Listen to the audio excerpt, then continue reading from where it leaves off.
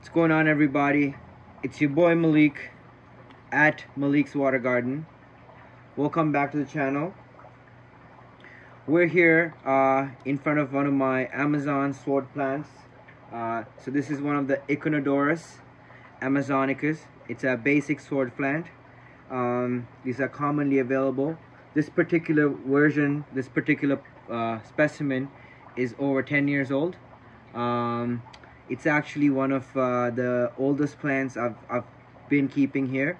I got my first parent of this plant in 1997, and I still have that one as well. I'll show you some B-roll footage of that. It's actually going through a dieback. I have to do some root treatment for that plant.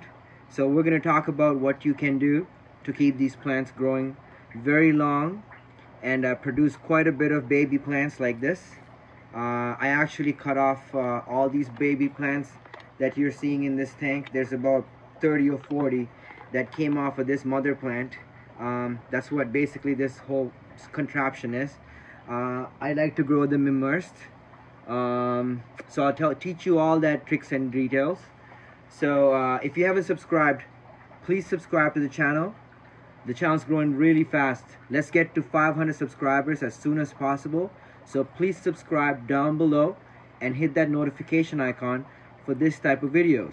Having said that, let's get to this video real quickly and let's look at this plant.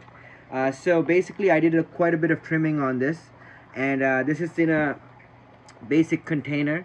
It's a Tupperware container, and I'm using just, aquarium planted or colored aquarium gravel. So this is just garbage aquarium gravel. It has no nutritional value. So how am I growing this plant in this container? And this plant I've had for over 10 years, so obviously not in the same container, but for the most period, for the last maybe 6 or 7 years, I have had this particular plant in containers specifically to get baby plants. So this is one of the really easiest ways to propagate this particular variety of plant, and I like this plant quite a bit because it grows luscious leaves, and it grows quite thick, and it grows quite heavily, and you can sell these quite easily. These ones I sell for about $5, and not at this size, so about a bit bigger. So my friend who runs a pet store buys them from me for about $5 each, and then he sells them for about $9.99 each.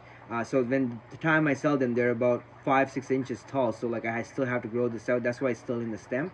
I'll show you some that are not on the stem no more, to give you an idea. But basically this is in the immersed form. So when you get an Echinodorus plant, first of all, it will be in similar form like this. You would have to transition this into underwater form. What will end up happening is all these leaves will start dying back, and then instead of this type of leaves, wider sword plant leaves will start coming out, the type of leaves that you are more familiar seeing.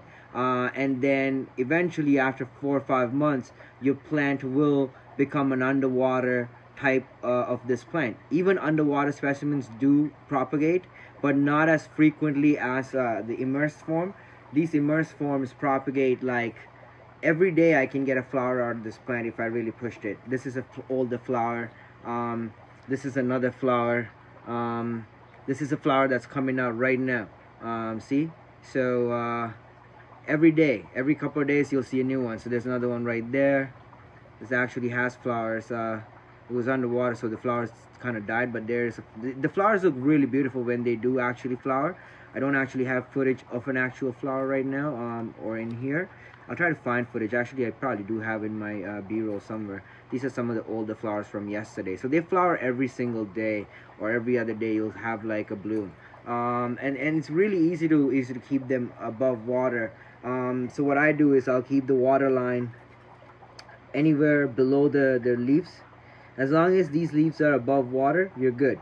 And if you keep bringing up the water line slowly, let's say if the water line is here, and you leave it there and not let it drop for, let's say, six weeks, then the next leaves coming up would be taller. So you can keep doing that. And I have one plant that's over 2 feet. It's 2.5 feet tall, the mother plant of this plant. It's actually going through a dieback. I'll show you some B-roll footage of that.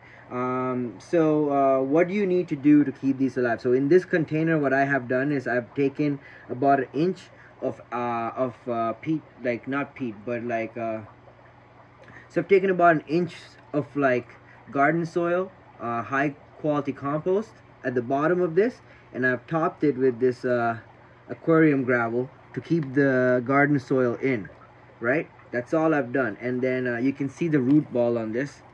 See how much roots have grown on here, and on this side you can clearly see it, you know. So now this plant is quite root bound.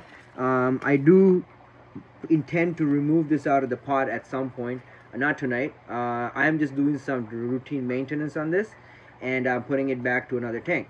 Why are these plants so useful, and why am I talking about this plant so much? These plants are really good nitrogen suckers.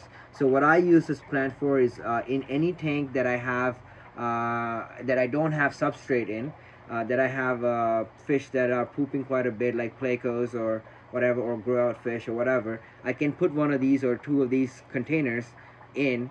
These are like 6 inches, 7 inches across, or 6 inches this way, maybe 8 inches, so 8 by 6. So small container. I can put two of these in a 12 or 15 gallon long or 20 gallon tall, no problem. And I can have two of these plants growing in there, sucking up all the nitrates. This is actually nitrogen deficiency that you're seeing, some of the yellowing and stuff in here, some of the leaves, and it's because there's not enough food for this one plant in the tank that it was in, with all the babies that it was producing and whatnot. So the bottom line is these are really good nitrogen suckers. So if you have any type of tank that you have light on, you can grow these. It's very easy to grow. You don't need quite a lot of high quality stuff or anything like that. You can just grow these under fluorescent lights. I'm growing this particular plant under LED shop lights. So I bought those off Amazon, about 30 bucks each light, 4 foot. There's nothing special. I don't fertilize it or anything like that. In this particular case, I would probably recommend putting a couple of root tabs, because this plant has been in this container for over a year. So that's what I'm going to do for this today. Aside from that, I've actually removed quite a bit of the leaves. I didn't want to bore you through that, but all these dead leaves do end up getting trimmed off. So every 5 to 6 months I will go in there and I will remove all the dead leaves or dying leaves. So this one here would get removed, and that's that. And what else am I doing? I'm taking out all the stems that the the plantlets come out of. So the flower stalk, I've taken all that off. So any excess flower stalk, this one here, that's dried off, so you can see the flowers have already dried off here. I've taken off all the plants that have come off of it, like over here. From there on, everything else was little baby plants. So these last 3 flowers did not produce anything, and I will remove that. So just snip that off very carefully. Gone. Leaving this one. Actually, no, there might be plantlets coming out of here, so I'm gonna leave that for now, because there's still some signs showing that these flowers were germinated. So that's the trick. They need to be germinated. So see how these bulbs are here? When these flowers came out, they were underwater, so they probably, most of them didn't germinate. Some of them could have, because this one looks like there's roots coming out of it. So we'll see, you know. This one's definitely did germinate because they're above water. These ones germinated. You can see babies coming off of those. So see, germination definitely on the first one here.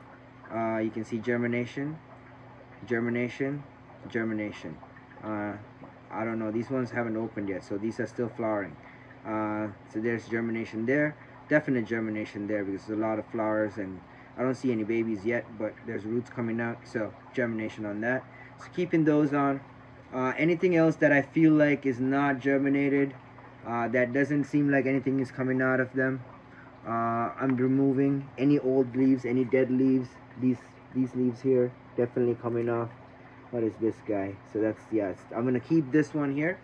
There was more in the front, but these ones have not been grown enough for me to remove, so I'm keeping those. That's the only thing I'm doing for this plant, and I'm putting 2 root tabs. It doesn't matter what brand of root tabs you use. It's up to you, your personal preference. I personally use Flourish tabs with iron. Helps my plants grow really well. I really like that stuff. I buy the 40 tablet version and it lasts me a couple of years, because I don't really, this is like after like 2 years I'm pulling this out to actually to do this, and I figured I'd make a video while I'm doing it. I actually started doing this and then decided to film. Anyways, that's the update I have for you guys. As always, I thank you so much for your support. If you haven't subscribed, please subscribe to the channel and hit that notification icon, and look out for new videos coming out. I make new videos every day, or every other day you'll get a new video from me now, and it's all gonna be about the fish room. There's a new fish rack being set up, or like an existing quarantine rack being repurposed for as a breeding rack, so I'm gonna make a video about that. Stay tuned for that. That's actually what's happening right now, so I'm making this video while I'm doing that. That'll be the next thing coming up, the update on that. So stay tuned. There's a fish room video coming out right after. So as always, thank you for your support. I love you all. I'll see you on those videos. God bless.